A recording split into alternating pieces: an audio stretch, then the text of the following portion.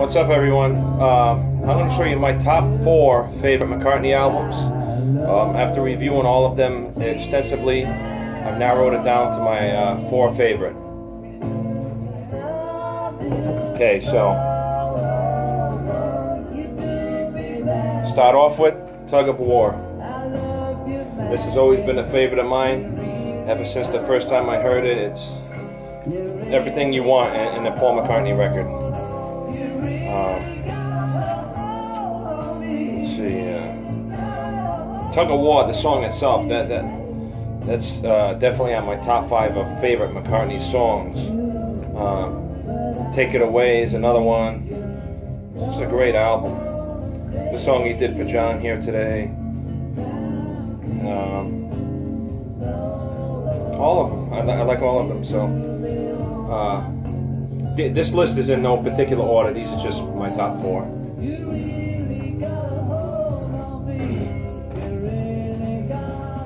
Next we got Chaos and Creation in the Backyard.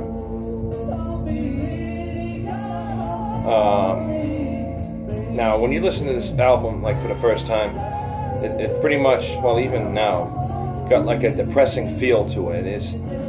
I mean, there's some songs that are perky, but it just has like it's a downer, low feeling to it.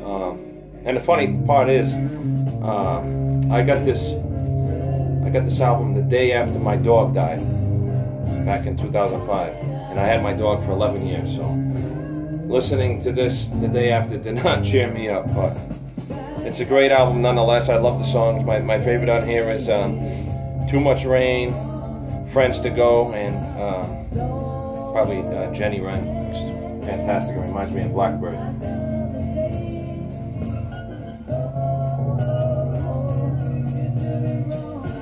Then this one pretty much almost on my #1 list, Driving Rain. A lot of people have mixed feelings about this. Some people dislike it, some people like it a lot, but I love this record. I first bought it on CD when it came out, and to me it was really cool. And I was going through a certain phase of my life, and these songs just really came alive to me.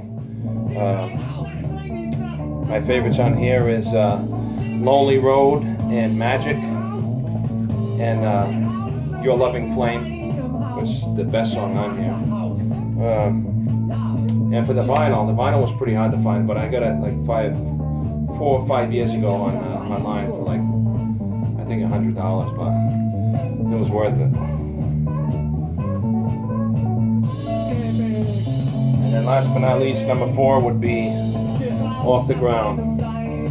I will admit, the first time I heard this, I wasn't that pleased with it, but when you really observe it, it's really cool. I always liked it a lot better than Flowers in the Dirt, which really didn't speak nothing to me, but this is a good song, and so are all the thousands of outtakes that should have been on here but weren't. So hopefully they release that officially one day. I mean, I have the bootlegs and stuff, but that'd be nice. So hopefully when the archive collection comes out on this, it'll be included.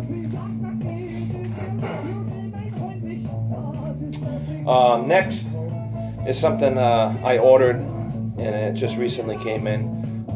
It's the Beatles anthology cassettes, but it's in the long box and it's sealed when it came out in 1995. So I was happy to get all 3 of them. That's volume 1. Here's volume 2, and it still has the hype sticker on it, along with the store sticker. See that?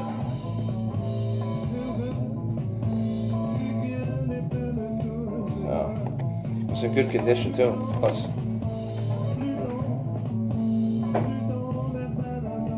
here's volume 3, again with the hype sticker.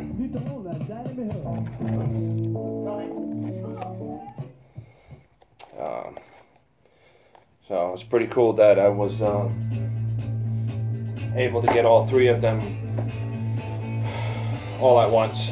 So because I have like basically everything anthology, and I already had the anthology cassettes because I collect things in every format. I had these 3 cassettes, but they were, you know, the hard case, and they were already out of the box. I wanted it with the box, but not only did I want it with the box, I wanted it sealed. So here I go. I'm happy. I can sleep now. Thanks.